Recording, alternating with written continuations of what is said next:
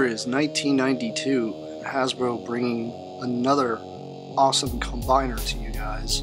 Comes Generation 2 Bruticus. Generation 2 Bruticus consists of 5 Combaticons.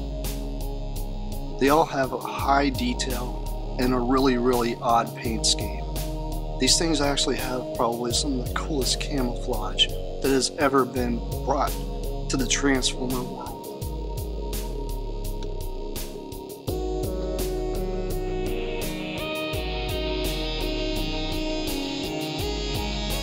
Starting out the lot comes Brawl.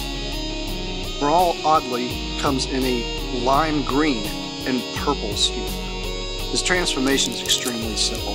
It's identical to the original Generation 1. There is no differences here whatsoever. But yet, it's very satisfying after you get done unfolding him out. Noticing there is a large cannon still strapped to his back. He still looks like a very opposing little robot. Next in the line comes Swindle. Oddly, Swindle has this real red motif. It's a very screaming red, with this odd purple really just jetting throughout. Although the two colors really don't mesh very well, it still looks very interesting. It's still one of the coolest little transforming Jeeps of the entire line.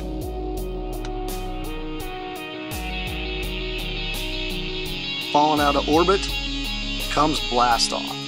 Blastoff appropriately is now in a white and black scheme, although it's oddly shed with a lot of purple camo all over it.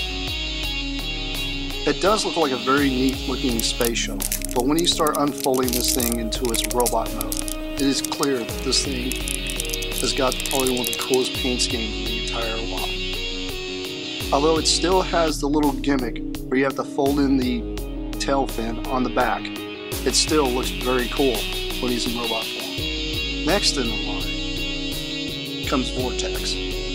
Vortex is still his combat helicopter form. Although this is a very Navy kind of looking helicopter now, with the real odd light blue along with the purple just thrown all over it. It still has the spinning gimmicks, but yet it's still one of the coolest transformations in the entire lot.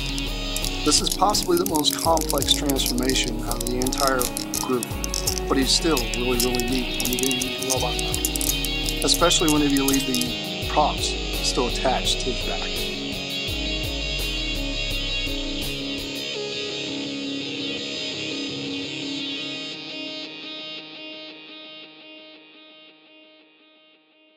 Last, but definitely not least, comes Onslaught. Onslaught still has his truck mode, although he has picked a really bright yellow along with a purple scheme. He is still very cool. And yes, the gun that comes off of him does have a firing missile. This was a nice add-on that they started adding in Generation 2, giving us firing gimmicks to some of the combiners that never had it. It's extremely satisfying unfolding this entire robot. Although it's a very weird transformation, it still really shows how stocky this guy is when he's complete. When he's in complete robot form, it really does show that he is the leader of the group. He stands very tall, and he's got cannons strapped to his back, along with the ability to be able to hold the rocket launching gimmick, and or if you want to, the normal Bruticus gun. When you finally get the entire group together, it's absolutely clear that these things are in ridiculous colors, although that is the one big appeal of this group. This group has a very incohesive color scheme, but it is one of the coolest groups of the entire lot. Although the purple that goes throughout all of them really blends them back together and turns them into one big cohesive unit. And for Onslaught, yes, he still retains his third mode. It doesn't take long to be able to figure out that you just have to fold a few bits out and then lay him down on his front and then apply the great ramp that it came with. After applying the ramp and attaching the guns, you can clearly tell that Blastoff fits on him just like he did in Generation 1. This is a great mode, which it's very interesting that it's actually a dual purpose mode. Not just a rocket base, but a base where you can launch off any of your vehicles off the ramp. But enough of this third mode. You guys came here for the combination, so let's get on to that. Onslaught's extremely easy once you get him in base mode.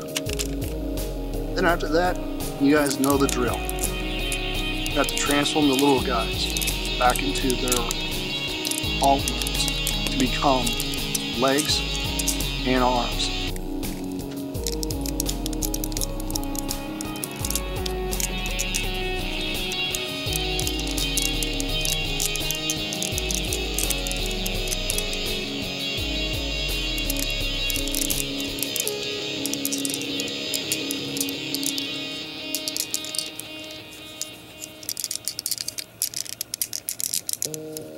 After all the arms and legs have been assembled, you can start putting in the Peg Syndrome style heads.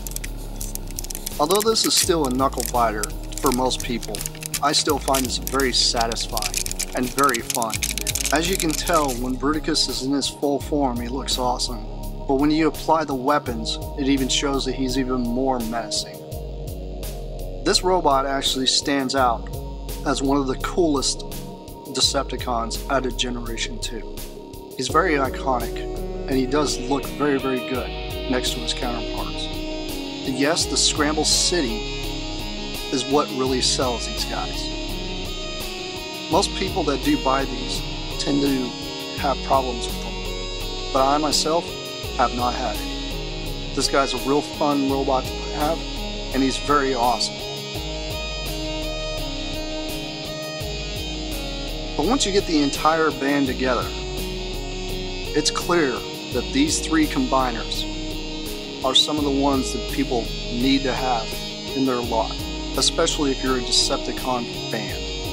If you're really into Generation 2, I highly suggest you try picking some of these things up. Although I do know for a fact that Abominus and Minosaur really were never produced, there are still customizers out there that do offer great tips and hints and or can do these for you guys. But this has been Plasticon, and this has been yet another Generation 2 review. You guys stay tuned. There will be more. Peace out, you guys.